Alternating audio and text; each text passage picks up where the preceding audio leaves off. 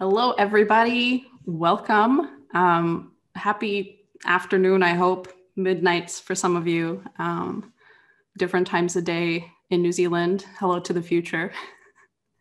I think if I'm just going to start off slow because I know it always takes people a few minutes to get into these little sessions. So while that happens, hello and welcome to our session on rebalancing the internet economy, a closer look at the Australian News Media Bargaining Code. We are going to be looking at a little bit of the bargaining code because it had such a huge impact on the digital rights space internationally. We at Digital Rights Watch got a huge amount of questions from our international community. We were pinged by everyone we knew to explain what was happening. So we thought, what a great time to bring it to the RightsCon program and just have a discussion. Feel free to ask questions in the chat. We can't see them live, but we have a wonderful technical moderator, Cassandra, shout out and thank you, who will be putting those in a little doc for us to see. So if you have a question at any time, pop it in there and we'll just get through it during the 1 hour that we're going to spend together. I don't think we're going to do a dedicated Q&A at the end. So just fire them at us as we go through.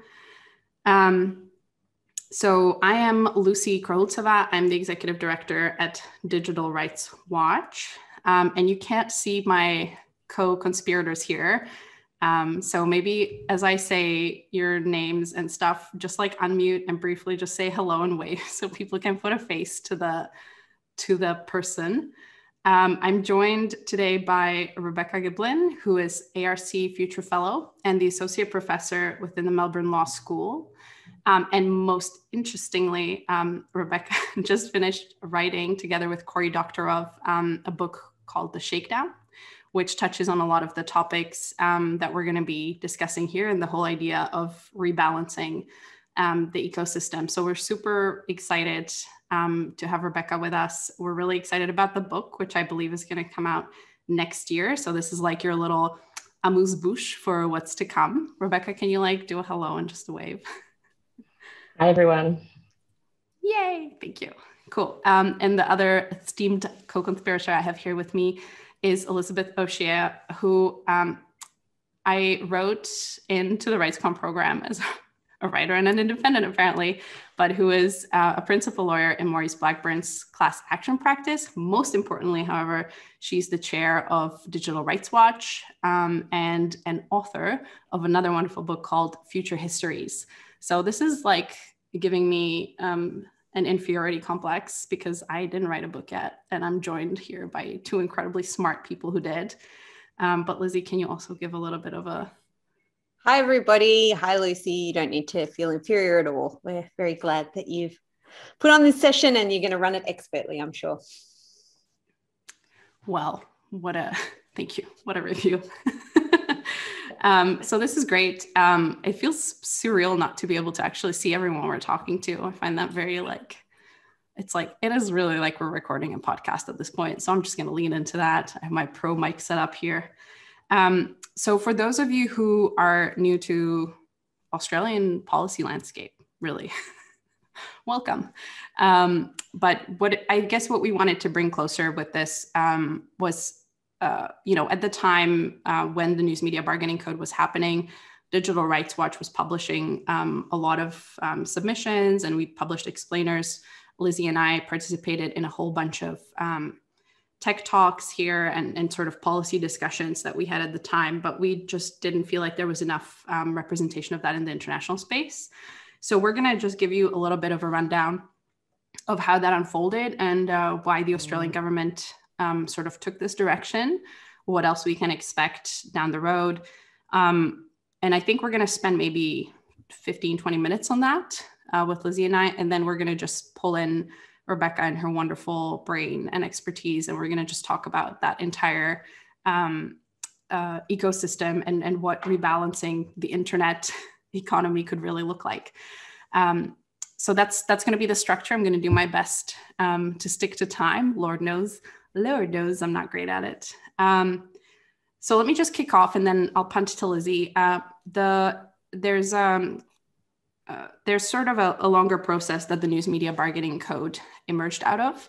And that's Australia's consumer regulator, the ACCC, published this huge 100-page report on the digital platforms inquiry, basically looking at the entire ecosystem and how it could be tweaked, shall we say, or improved to serve consumers. There's different aspects in there. Obviously, there's a whole bit on privacy and how the infrastructure here in Australia, where we don't have a federal Charter of Human Rights, we lack a little bit of the sort of infrastructure you might be familiar with if you're sitting in the US or Europe. So it has a lot of proposals on that front. But one of the pieces that it kind of put forward was this idea that the advertising space has really moved away from press and traditional media. And the tech companies should have a bigger responsibility at addressing that and actually pouring some cash into the pockets of the regular, traditional, good old school media. That obviously brings in a whole different set of power dynamics. And that was one of the things that we at Digital Rights Watch caught on. And I wonder, Lizzie, do you want to jump in and start talking with me a little bit about what the big issue of that framing is and the idea of redistributing from the basically just trying to balance big tech and media and where it left the actual individuals, which is out of the equation, I think. Yeah, so the competition and consumer regulator here is perceived, I think, globally as being relatively assertive or creative or keen to enter the space to address the problems with dominance of large digital platforms. So this report focused on Facebook and Google, but there was obviously an intent to consider how large digital platforms are too powerful generally, but this was the starting point. The News Media Bargaining Code, which came about as a result, was just one of many proposals, as Lucie mentioned. I do think it's interesting and worthy of attention from people in other jurisdictions because, well, for a couple of reasons. The first one being that we know some other jurisdictions are already looking at this as an antidote to various social problems they've encountered with the dominance of digital platforms. And secondly, because the debate here was really dominated by the fact that both mainstream news outlets and politicians had something to gain from pushing this proposal through, and the debate I wouldn't describe as particularly elucidating or useful in a lot of ways. And so I think if this is something that you're potentially going to confront in your own country, it's worth getting on top of sooner rather than later so that you can enter the debate and participate in a meaningful way, and using the lens of human rights, which I think is the most useful in this context. But that's the first point to start with. This was not a human rights proposal, or it wasn't created with that context in mind. It was very much about consumer and competition law, and particularly competition law. So the design of this bargaining code was essentially to rebalance the power dynamic that exists between digital platforms, Facebook and Google being the most obvious, and traditional news media. So publications run by people like Rupert Murdoch and the like. Australia has one of the most concentrated media landscapes in the world. So there are several large companies that produce a large amount of mainstream media. And then, of course, there's plenty of other people who do this using the internet in all sorts of creative and interesting ways. But and we'll get to them later, I'm sure. But the idea of this particular proposal was that dynamic needs to be rebalanced. Traditionally, the revenue that went to media companies, or I'm loath to call them legacy media companies, but newspapers and the like, was derived from advertising revenue. A huge amount of that advertising revenue has now been diverted in the wake of the digital age to platforms like Google and Facebook. And the question was, how do we address the problem of underfunding of mainstream media and the power and dominance of a small number of digital platforms, who then, according to traditional media companies, made money off content that was produced by them but didn't pay for it because it created engagement on their platforms, and the advertising revenue flowed to those platforms instead of to the traditional media companies. So that's the perspective that it comes from. And in that, I think there are a couple of implicit assumptions, and I'm sure Lucie can expand on this or she'll jump in if I'm talking too much. But one of the most obvious is that mode of operating where companies profit by surveilling their consumers and collecting data for the purposes of creating curated audiences for certain kinds of products. That model essentially of surveillance capitalism that's been adopted by Facebook and Google, essentially what traditional mainstream media companies wanted was to get in on that action that they had traditionally taken revenue from advertising. They'd watched that go to digital platforms, and they wanted to get in on that, rather than, say, someone stepping back and going, oh, maybe our digital spaces could be ones in which we get to pursue our autonomy, a sense of surprise and serendipity. We get to explore different ways of engaging with mainstream news issues and different ways in which it could be presented by alternative voices. Instead, what we saw was setting up a system where the model would return to how it was, which is gatekeepers of news being traditional mainstream news organisations getting in on the action of advertising revenue that had been diverted to digital platforms. And that starting point to me was where a lot of the trouble began, because consumers then were, and people with rights, who wanted to engage in online life without necessarily being exploited or being sold to all the time, missed out on being part of that conversation because it wasn't really addressed to them and their concerns weren't put at the forefront. It was much more about how can we give power back to traditional media organisations without necessarily questioning what was wrong with some of the ways in which they might have made money in the past and in the present through digital platforms. Yeah, and thanks, Lizzie. That was I wouldn't dare jump into that. That was a wonderful rundown. That was obviously for us the biggest issue, is that it entrenches that model. Which I think a lot of us here at RightsCon would find, extremely exploitative and harmful to begin with. So it really, rather than, and there were a lot of recommendations in that inquiry, which would have, I think which is why we called for them to start with a privacy reform and actually start thinking about data protection, because really what we've done now is given the media a new tap to drink from, entrenching that business model, and really, I think, getting to an unshakable place almost, because and that to me was the hardest thing. And I'm worried that we're going to see it replicate in other parts of the world, but the media and the reporters who should be a sort of neutral place to sort of report on this type of stuff are set to gain the most from it. So I really struggled actually with the discourse that happened here in the news media, because I found it incredibly biased to sort of serving this up as somehow revolutionary. And I think that's, what you guys saw internationally as well. It was really served up as this huge sort of move and empowering government versus big tech. And while I think we all agreed that that's like, we want the governments to regulate the heck out of a big tech, this to us just like did it the exact one way we probably wouldn't have wanted to see it happen. And that bombastic presentation to the world of this being the really, like, this is what people need, is the government sticking up for them like that. I think to me, that was a part of the problem and a part of the reason I wanted to have this RightsCon session, just so you guys see a little bit under the surface of what it was like for us as digital rights advocates at the time. Does that sound right? I think go on. Sorry, just a tiny bit of context as well, just when we think about what we are entrenching with this particular business model. We saw from that Vice investigation last year that coverage around George Floyd's death, for example, was monetized at, I think it was 57% lower rates than other sort of more anodyne type of content.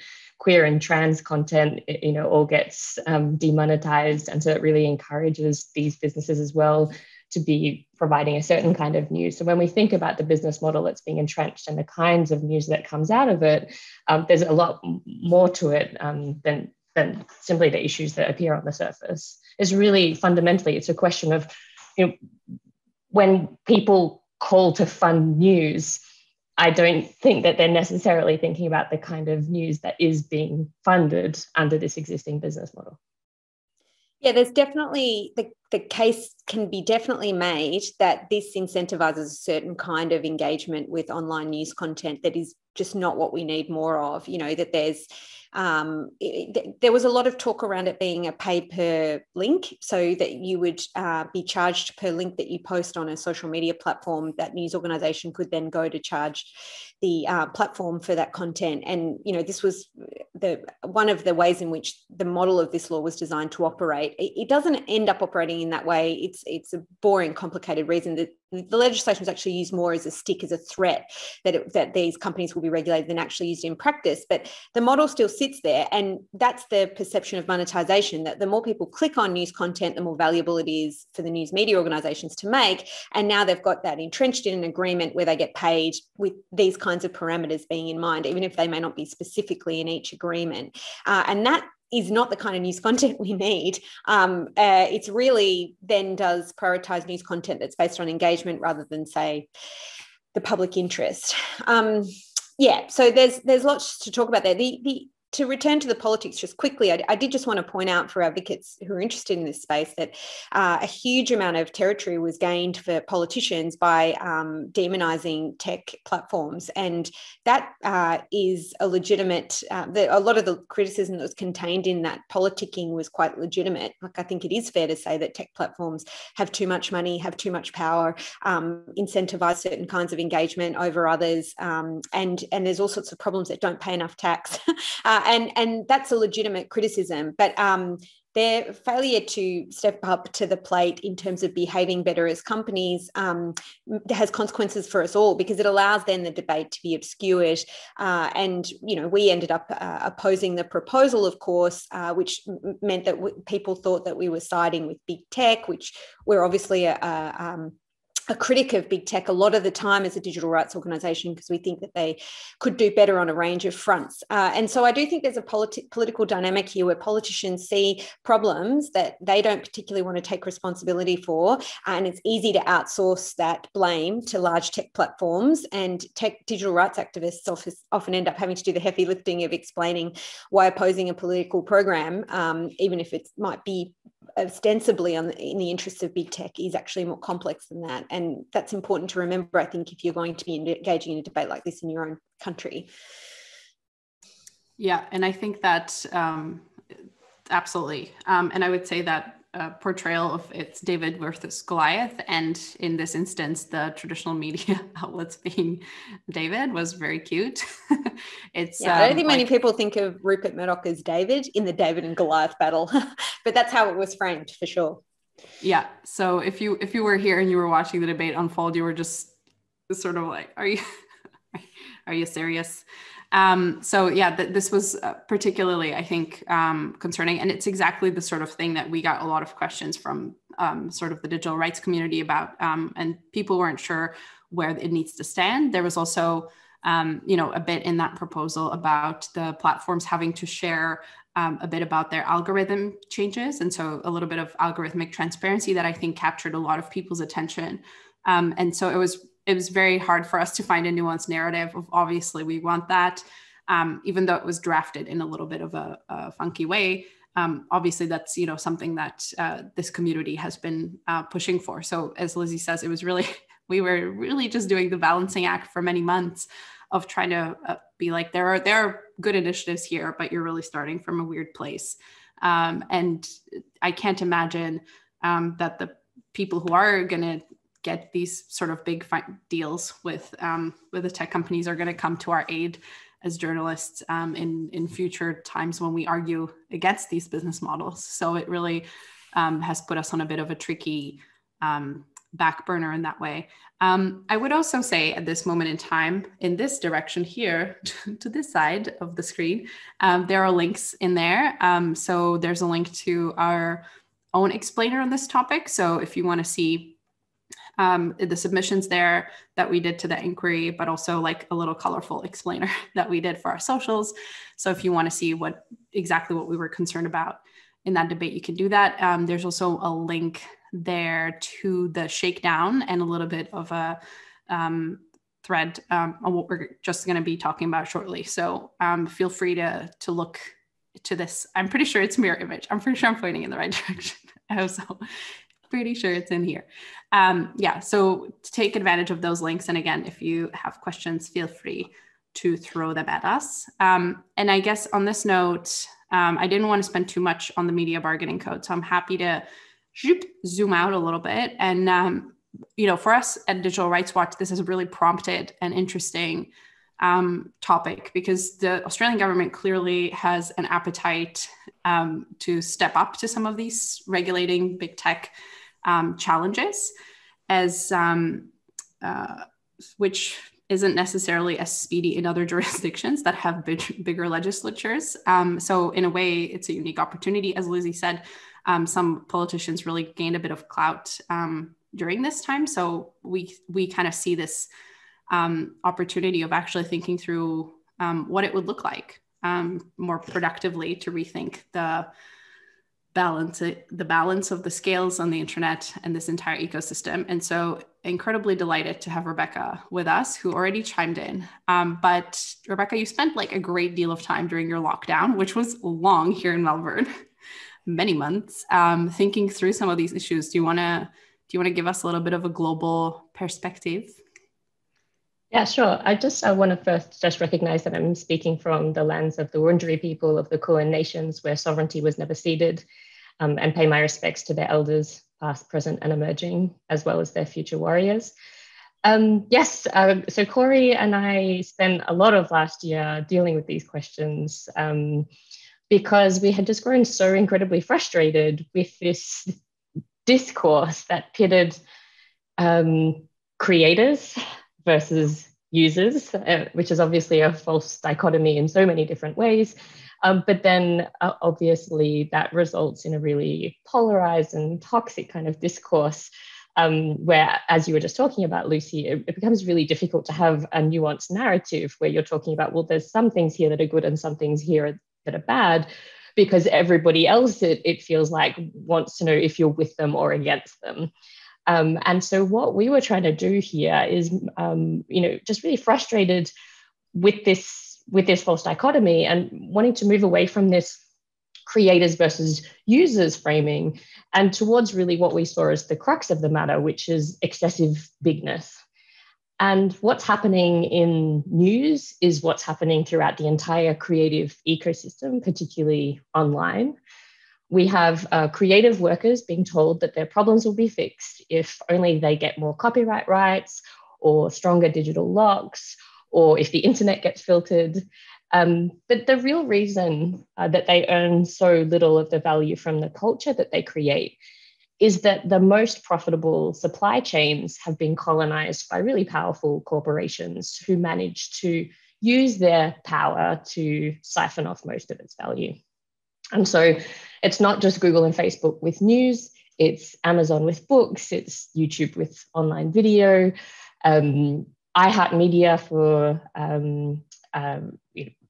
recorded music and radio, Live Nation for ticketing and live events, the big three record labels, Spotify, even the Hollywood talent agencies, they're all doing the same thing. And Apple and Google, of course, are everything mobile.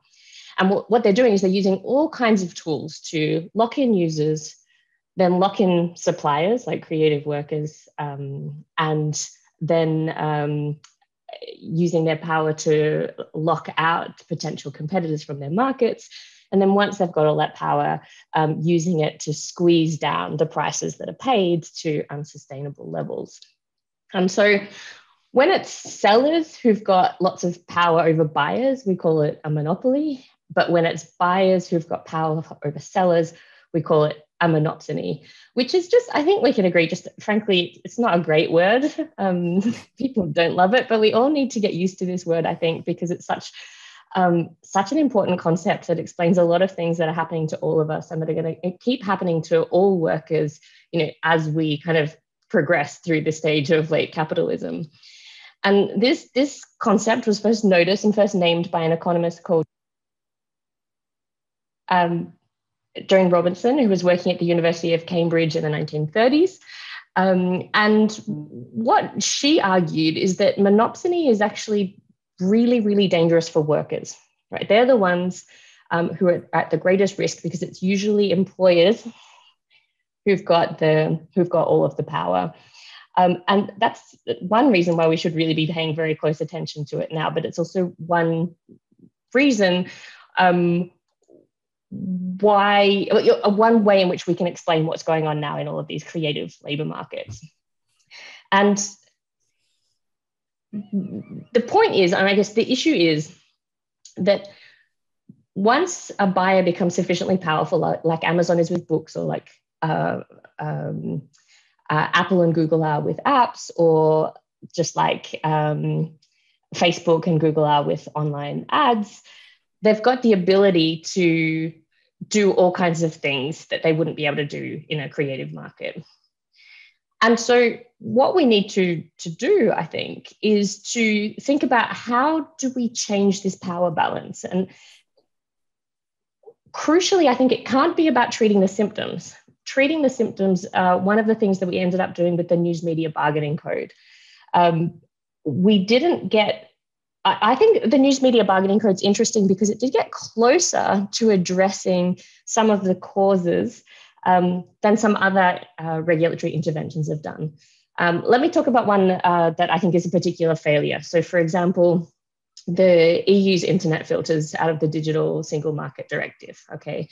Now, these were clearly intended to address the excessive power of companies like Google through YouTube, right? But the way that they did that through, for example, mandating that videos be filtered, actually entrenched the bigness, right? They baked bigness in because the only companies that are able to actually do that are basically YouTube.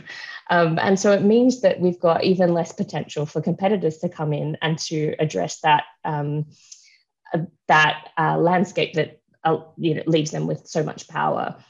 And so what we've got to do instead is we've got to think about, I think, regulatory responses that do get to the crux of the power. And one of the reasons why the News Media Bargaining Code was so interesting is because at least at first, when it was one of the earlier versions, that mandate about transparency, that was a really interesting one, about demanding that these companies make available some information about their algorithms and the effect of changes on their algorithms.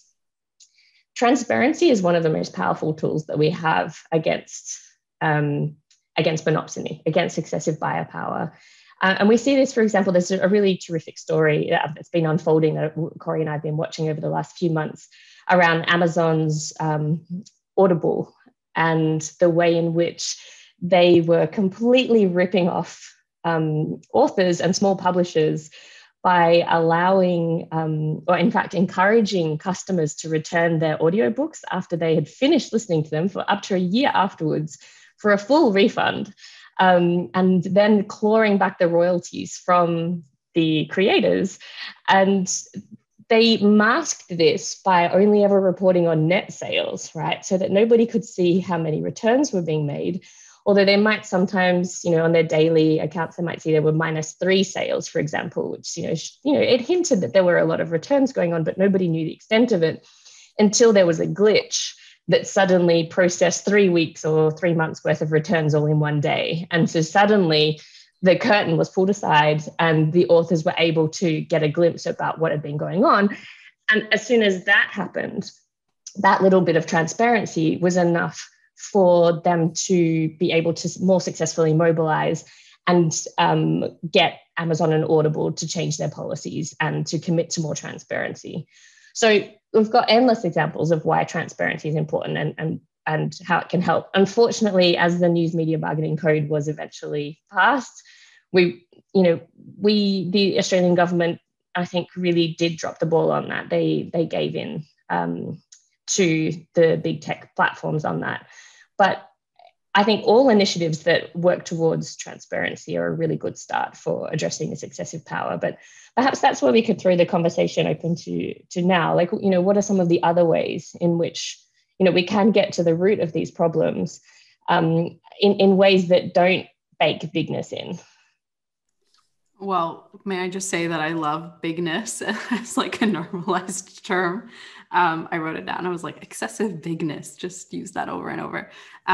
Yeah, that was a part of the issue for us, is that it did create a level of transparency, but it created that level of transparency for the publishers and not necessarily towards the public. So they would get notified when changes are being made. They would get notified how the algorithm is getting changed. And, it's something that I battled when I was still during my time at Access Now, still working in the EU. This is something that we struggled with as well, is really getting that transparency and that understanding to people, and how do you communicate that. But I feel like I interrupted Lizzie as I started speaking. If you want to hop in.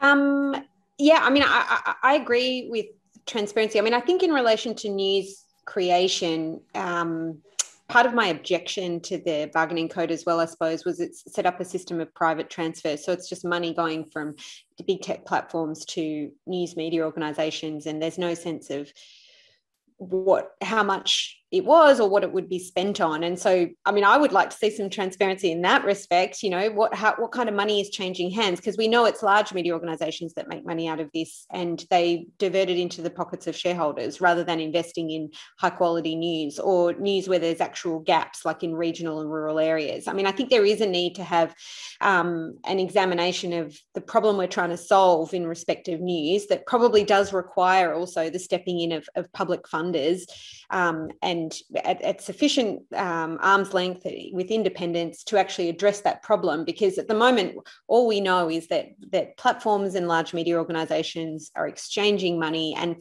for that bargain, they're going to both keep quiet about any further reform in the space. And they've certainly got a common interest now in not dealing with privacy issues that might arise by the constant sharing of personal information about people who either read their stories or use their platforms. And so I completely understand how obscuring these issues is in the interests of these companies with excessive bigness, who therefore get to reap the benefits without any accountability for it.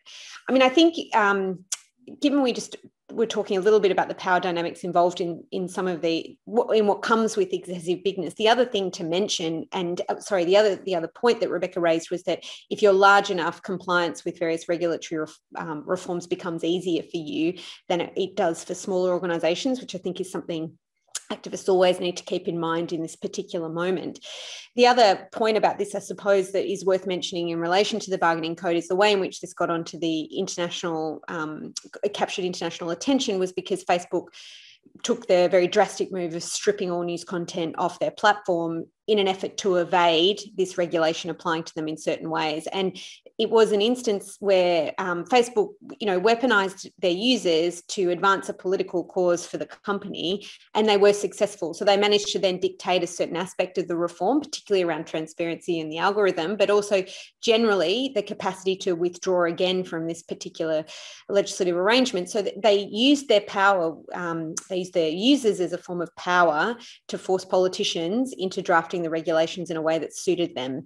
And it was despicable behaviour, in my view, particularly in a context in which many organisations were dependent on the platform for things like a vaccine rollout, which is what we were starting at the time. So kind of disgraceful behaviour, really. But what that highlighted to me as well is that the solution isn't necessarily going to come from fixing that or asking platforms to behave better. We also need to build the infrastructure for community organisations, for activists, for creators to be able to use these platforms on their own terms, rather than handing over our power to them so that they could potentially kick us off the platform, strip our content away without any reference to us. And that's, I think, where some of the discussion that Rebecca was getting to is really important. How do we give back rights to people who are making content, who are building the infrastructure of online life, so that they don't become beholden to these large platforms who can then dictate the terms on which they share what they make and their effort that they put into building communities. And that really shows that example, that disgraceful behaviour by Facebook, which in Australia, by the way, we call that chucking a hissy fit. A little bit of colloquialism here. It really shows that the power is too much, right? And I think one of the reasons why our competition regulator had to take this kind of creative path to addressing their power is because they're now so big and so powerful that a country like Australia with 25 odd million people doesn't have the power to enforce some of the traditional antitrust or competition law remedies like breaking them up. So we've got to find other ways of addressing that. But we need to be thinking much more creatively and aggressively about this. It's hard to leave Facebook, right? Because if you leave Facebook, you get excluded from social events. You can lose track of your friends and family, or, overseas or even locally, especially since 2020, it's been really tricky. And so, one of the things that Corey and I talk about doing is we need to reform the law around anti-circumvention of technological protection measures so that people can write software that allows people to take themselves out of Facebook while still being able to keep in contact with the people who are on there, which is exactly the kind of thing that Facebook took advantage of when it was trying to wrest away MySpace's social media dominance, but now nobody's allowed to do in response to it. And so thinking creatively about how do we get to the nub of breaking that power. It's not just about one element. It's got to be a whole bunch of different things. So it has to be about introducing more transparency, like where does the money go and who's getting it. It has to be about making it easier for people to break away from these platforms and not get locked in, which then makes it easier for suppliers to be able to break away from these platforms and not get locked in. I think as well, we should really be thinking about collective ownership and collective action here. I think that news has terrific potential for creating, if news organizations were able to work together to mobilize and create their own ad networks, there's real potential there, I think, to, cut at the core of Google's power, at least for online ads, and create more transparency and make sure that more of each advertising dollar goes to them. At the start of this century, almost the full dollar of every advertising dollar went to news organizations, and now up to 70 cents in the dollar gets diverted at different places along the way. So there's lots of leakage there, and by creating, if there was cooperative behavior by the news organizations to create their own ad network and platform, which defeated some of the fraudulent and obfuscatory behavior of the platforms, that would really help as well. So there's all kinds of things that we can be doing, but I think that really just needs to be a focus on cutting away at that power and not just treating the symptoms, because by treating the symptoms, ultimately, the Australian government has, again, baked bigness in, right? Because now we've got the news ecosystem in Australia its economic viability is largely contingent now on keeping these companies alive and big and profitable so that they can keep paying these revenues to the news media organizations, right? So that fundamentally changes the competitive landscape in and of itself. And it's particularly dangerous when we think about the power of journalists to influence public opinion around these things. So it's super dangerous, I think, to create any kind of regulation that makes news dependent on the health of Google and Facebook.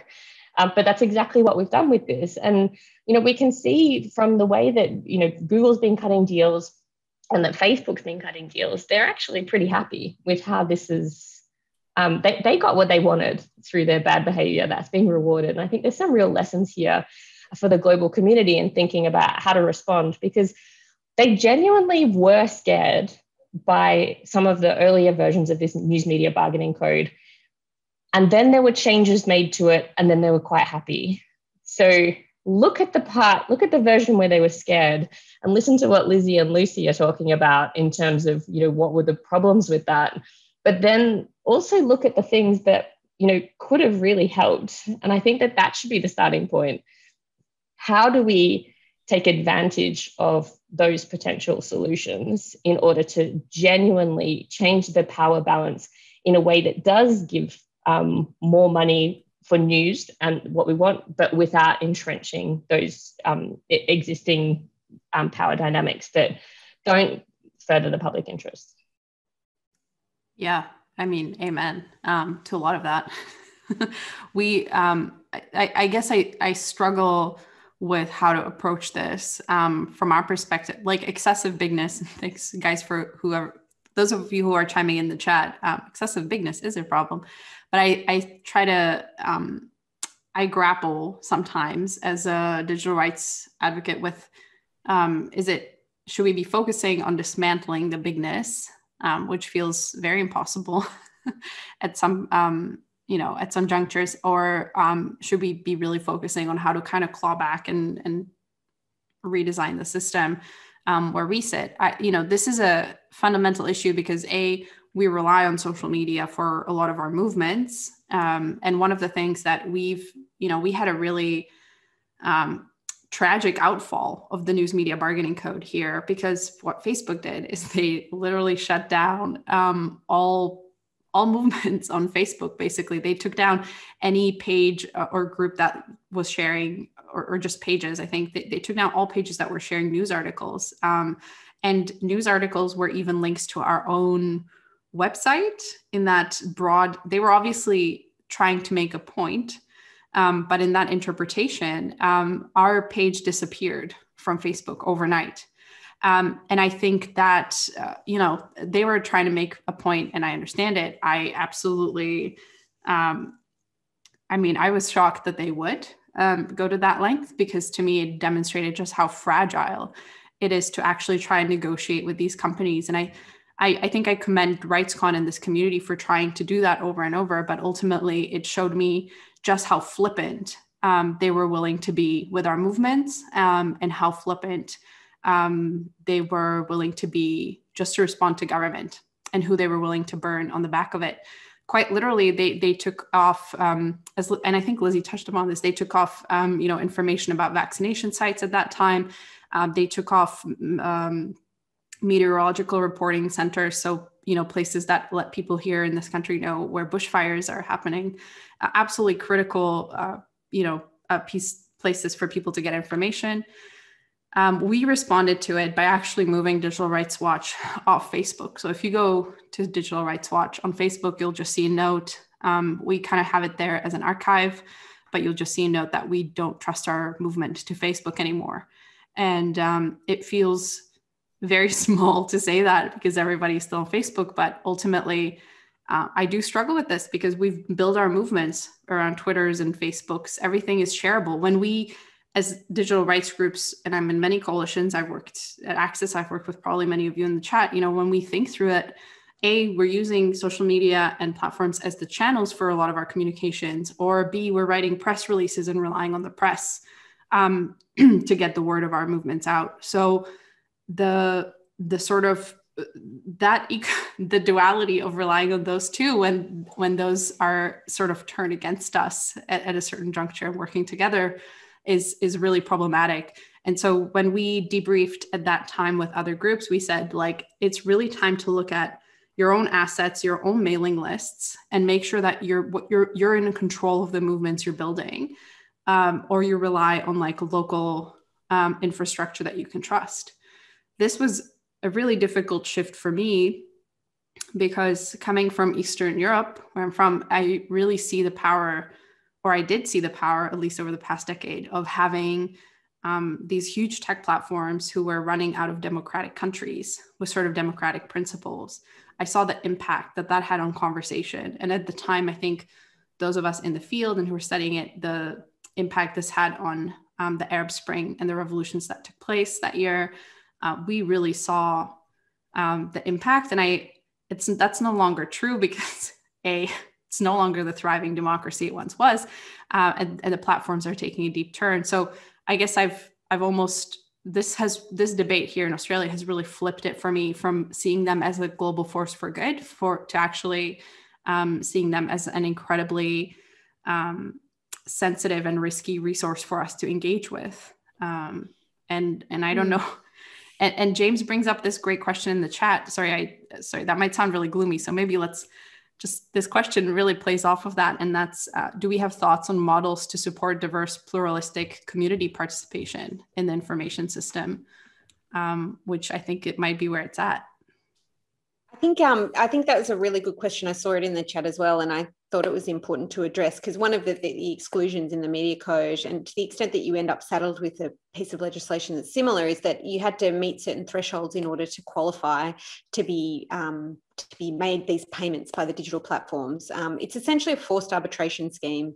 And the only way you can participate as a media organisation or news organisation is to meet certain criteria. One of them is size, so you have to have a certain amount of revenue. The other one is content that's for Australian audiences, which actually excludes like quite a bit of considerable amount of independent journalism that's making use of new digital platforms, that's finding an audience without going through the usual gatekeepers of mainstream media organisations. So it's pretty tragic, I think, that those criteria were imposed, and it kind of is a slap in the face to people who are experimenting with getting to new audiences and building online communities in different ways. That I think is one of the great things that comes about as a result of the digital revolution. So it's an oversight that exists in our current legislation, and I'd warn you against it. But I absolutely agree with Lucie that this whole experience should be a salutary lesson for anyone who is trying to build a movement or build an audience for a particular kind of content, that it is very dangerous to put all your eggs in the basket of a tech platform. I mean, that lesson has been obvious for a long time, I have to say, but it is obviously easier and understandable why organisations and individuals do this. There are examples of alternatives. And, you know, Rebecca was saying we need to think about creative ways of getting around these things, of coming up with alternatives that don't just rely on politicians doing the right thing by us, because they can't be trusted to do that. And I think we're starting to see some experiments in this already. Like Digital Rights Watch has gotten off Facebook. Lots of organisations have. There's a great example in New Zealand of a media organisation that got off Facebook as well in the wake of the Christchurch massacre. They couldn't stomach continuing to be on that platform. And so they've built up an audience through a variety of means. You can read about it. I can find the link and I'll post it. But they haven't seen a diminution in their audience engagement. And in part, that's because they aren't letting the tail wag the dog. They aren't letting our algorithms of Facebook dictate the kind of content they produce. You know, there was a big shift in many news media organizations towards using video because Mark Zuckerberg thought it was a good idea and changed the algorithm to prioritize that kind of content. It's not been a good thing for public interest journalism. And then when Mark Zuckerberg changes its mind, you know, media organisations are left with that investment no longer being as lucrative as they suspected it would be because somebody's changed the algorithm. So what I think we should start doing is experimenting in building communities and audiences in ways that we can control, and in ways that I think should be transparent and accountable as well, but don't rely on tech overlords to show their benevolence to us. And maybe that is, you know, engaging more in I was about to say older forms of communication like email, but also, you know, using a website rather than, say, having everything hosted on a platform that you don't necessarily own or control. There's lots of small changes I think we can make, and this is the time to start experimenting, because if you wait until your content is stripped or you're booted off the platform, you may not have the opportunity to build a more resilient way of being online that gives you more control over the work that you've produced and the kind of rewards and benefits that it creates for society, the kind of audience that it builds for you. How can you make sure that that's within your control rather than Mark Zuckerberg's? And I think this is the time to be thinking about it, because you don't want to be waiting to do that at the point at which you've lost access to it already. And we're really starting to see some such interesting experiments around this. So, for example, you know, we've all been assuming that Google and Facebook, with all of their surveillance of us, must be really good at selling us shit, right?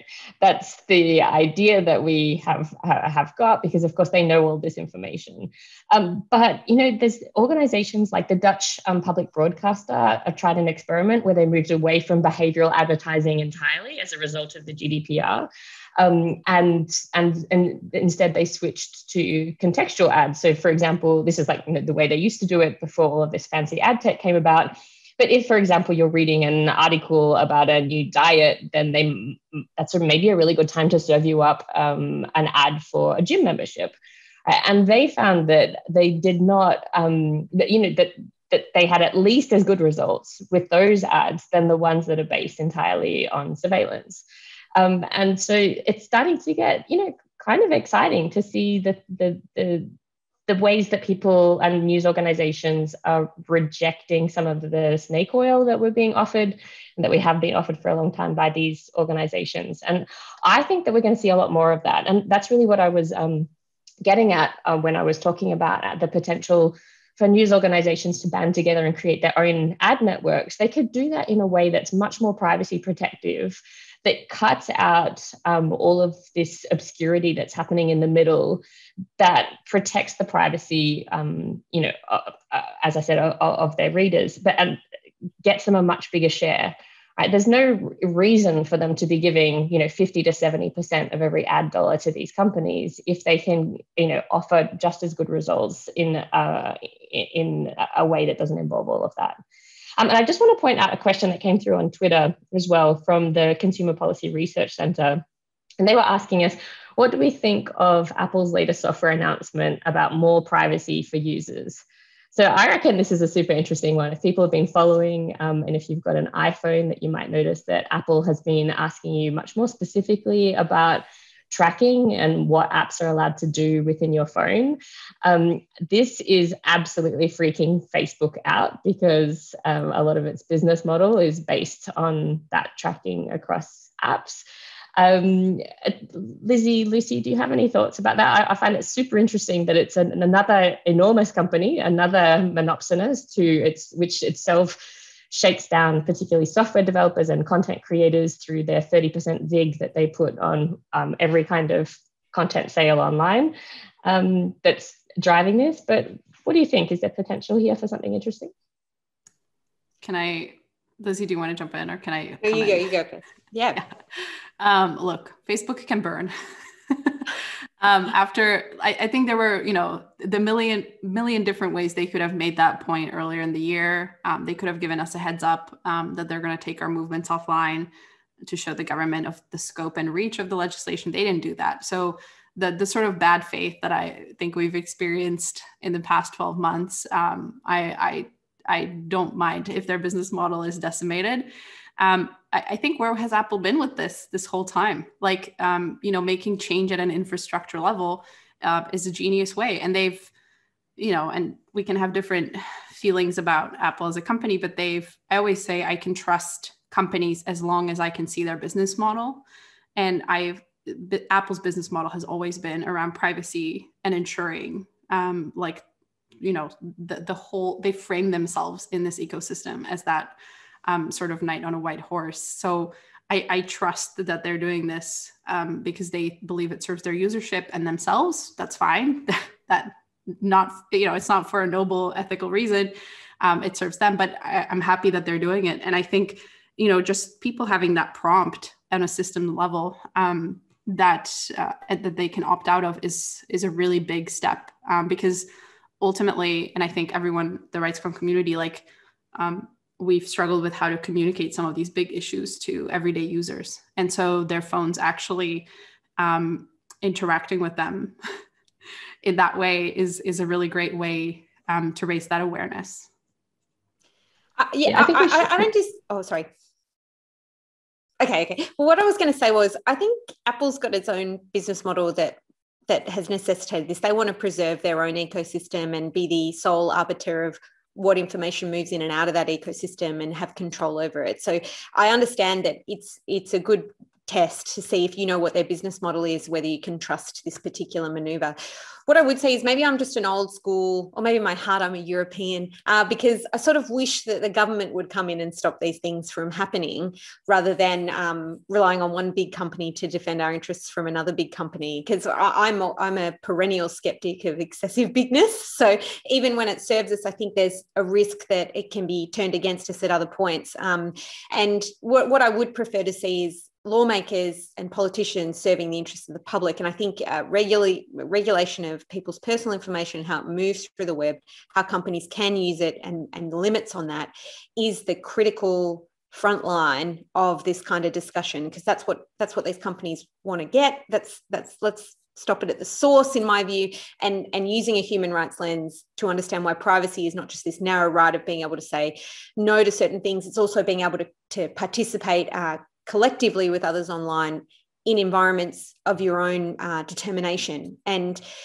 that I think is the missing bit. So I'm pleased that this has worked out. It's not bad to give Facebook some damage to their business model, because it's a nasty business model. But I remain concerned that we leave it to companies to do this work when I think governments should be doing a better job themselves.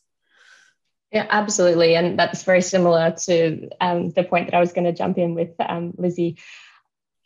Apple, I think, is going to be pretty successful with this, removing some power from Facebook. It's going to increase the power of Apple. And, Apple is much more privacy protective than Google, for example, in the mobile space. But they're more privacy protective, not because of their some kind of inherent morality to that company, but because they think they can make more money that way. And as soon as that equation changes and they decide that they can, maximize shareholder value, short-term shareholder value in another way, that's what they're going to be doing. And that's exactly why we shouldn't be relying on these big companies to be the ones to look after our privacy interests here. It's just not enough. Yeah, 100%. I hope I eloquently put that as well, that I don't think it's for the right reasons. It just ends up hitting the right spot for my vindictiveness right now. Look, I kind of joked at the beginning of this session that this is kind of going to be like a rock and roll podcast. But we are coming to the end of it. I'm devastated. I feel like we could probably keep this going for another hour or two. So I don't know if you'd like the podcast to come to you, let us know. We'll do it. Do an episode too. Yeah, but just as we wrap, I wondered, can we give people a little bit of things to look out for, what we're working on in this space that they can keep an eye out for, and follow us? And that's a nice note to end on, I think. Yeah, I mean, look, we intend to continue pursuing this in Australia. So we are also very open to discussing with activists around the world who might be confronting a similar proposal. Do feel free to get in touch with us. And, we're obviously going to be pushing for the other kinds of proposals that were put forward in the report that originally suggested the media bargaining code, including reform of the Privacy Act. And that's going to be one of our key objectives, as well as Lucie was talking about one of our big projects, which is to look at how we could make the web work for people who are producing great content, who are building really important communities. And that's the kind of work that I think we really need to do, kind of the experimentation we were talking about, so that when these proposals get put, we can actually have a meaningful discussion of alternatives rather than just having the debate on the terms of politicians and tech companies, which is not the ideal way to be having these discussions. So I'm hopeful that we can build up that knowledge and literacy so that we can have these discussions in more nuanced ways. I would just amplify that. I think the solution here is going to be civil society, is going to be people coming together collectively in order to demand something better. So groups working together and just more awareness around the importance of treating the causes rather than the symptoms of the problems that we're grappling with in the internet space. You can find all of us on Twitter very easily. And yeah, we're all really happy to continue the conversation. Thank you so much for joining us. Excellent. Well, yeah, follow Digital Rights Watch Australia, where we've tweeted about this as well. Thank you, everyone who came along to this session. Really appreciate it. It's only an hour, so sorry we didn't get into everything. A huge thank you to Cassandra, who was our technical moderator, to my wonderful co-panelists here for joining us. Thank you. And a big shout out to the RightsCon team, whom I missed. This was my first RightsCon actually as not an Access Now staff. So I get to really sit back and enjoy and not have to organize. So big thank you for providing this space for us, and we're around. So hope to speak to you all at some point.